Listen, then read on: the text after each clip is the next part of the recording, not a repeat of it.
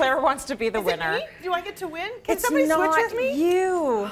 You know what, though? You get to make a recipe with us. I will. I will. I'll do it with my own hands and not without the help of electricity. How about some Yorkshire pudding, shall we? It's hilarious. As we were setting this up, every single person here had a story about Yorkshire puddings. How their mum made them, how theirs always fail, how theirs are the best. Everybody has a story about Yorkshire puddings. I have no Yorkshire pudding story, so I can't wait to see what you do with this recipe. Could you make one up? Okay, I'll make one up. Okay. Mine always failed. Help me. Good. Okay, so here's the thing. You need, there's really only 1.5 secrets to perfect Yorkshire puddings. Okay.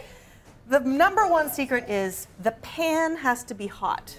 Okay, so we're doing individuals. They're going to look like little muffins in the end, these lovely beauties here. The pan goes into a 450-degree oven for like 5, 6, 7, 8 minutes. Yeah. So it's hot. And what am I putting in there before I put it in the oven? I don't know. The fat.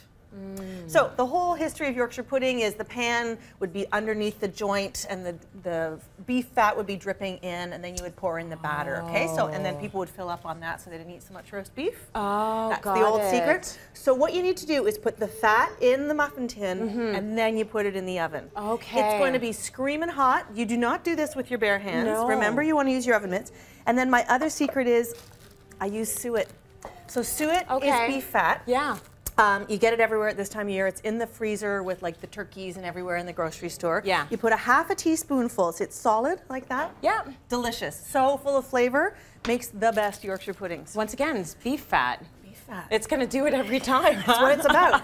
So ½ teaspoon in, they go into the oven. The pan is going in the oven. Meanwhile, well, you can make this earlier in the day. This is just milk, eggs, flour, and salt. So it's a really, really basic batter. Okay. Doesn't take a lot. And you can be as loosey-goosey with it as you want. You can make it in your brand new KitchenAid mixer if you wanted to. I would be very jealous.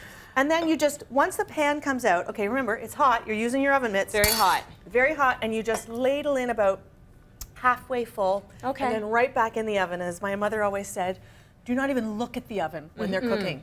Open the oven, well, you may as well just go to bed. Yeah, because it's done. It's ruined. And Don't give it puffy. side eyes. Don't pretend it's not there. That's right. And do that. That's the last thing you do. And then you just take it out in in 7, 8 7, minutes. The meat is being 8 carved, minutes. and you take them out. They take about 15 minutes to cook. Okay. And they're done, and they're puffy and they're glorious. Okay. And then you fill them full of gravy. Now, meanwhile, the other amazing 2 sides that we have with this dinner are crispy roasted potatoes and carrot and turnip mash. So carrot and rutabaga. Crispy roasted potatoes. What's the secret? What is it? Well, you cook your potatoes all the way through. Okay. So people think they can just throw the potatoes in with the roast beef and they're going to get crispy. No dice. You cook them all the way through when the stovetop, boil them. Then you give them a little bit of a... You dance with them. You shake, and what that does is it kind of loosens up the edges and it gets a little bit starchy so that when you add a little bit of oil, it soaks up into the potatoes. And then again, really hot oven. So when those are in at 450, these also want 450. And then they'll be crispy. Exactly, and it's perfect because your roast is resting for 45 minutes while you do the potatoes. This are is the the Yorkshires. timing that I never get I know, right. I and- love that. And we always, with a big meal like this at Chatelaine, we always do a prep plan for you. So No, it's you're either very in the good for magazine or that. it's online or it's on the tablet.